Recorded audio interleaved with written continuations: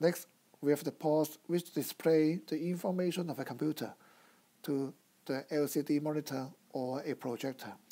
So this is a DVI port called a Digital Video Interface port.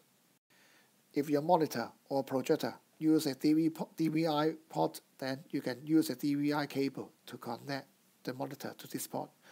And this is the HDMI port.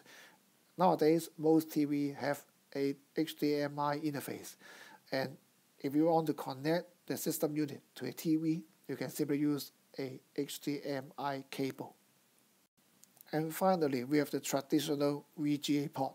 So through a VGA connector and a cable, we can show the information of the computer through a projector. And of course, the quality of an HDMI output is better than a VGA.